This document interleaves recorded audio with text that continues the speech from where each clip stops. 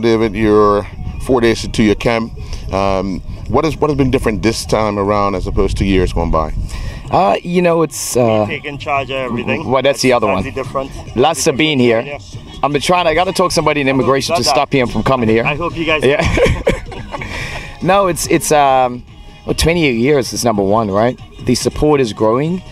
The pieces that were added to the camp this year is working with the parents. Really doing some pieces to get them to understand what winning looks like. What does winning look like when you're in a game? So we've been doing actually a couple of days of workshops as the little people on the field getting the training, really focus on giving them some tools. One of it was strategic planning for games and training, so it makes it easier for the little people to reflect. Last night we was really focusing on giving them a tool to understand personality traits and how it affects them as players and how they reflect and recover as young leaders or captains. So, but I tell you what, being here, it's a lot better than being in the U.S. with that heat. I mean, a nice cool breeze. I really enjoy coming to Bermuda, and you know, just thanks to Valdez. You know, Valdez has been a great support. I really enjoyed it. Support's been awesome. This is 28 years. 28 years. What have you learned about yourself over the 28 years in doing this? You want me to answer that, right? Yes. I've learned that I'm getting very old. Yeah, Mr. Earl Basin. Let me tell you what I've learned. I'm serious. I've learned that I'm getting old. We restarted, myself and Sean Goder started this clinic. It was actually 1990, 91. The age we had, the oldest age group was 16. We was 19.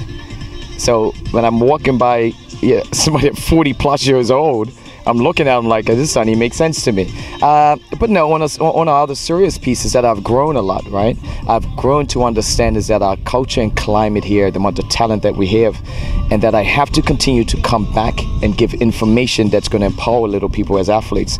Everybody wants to be a pro. Everybody wants that full scholarship.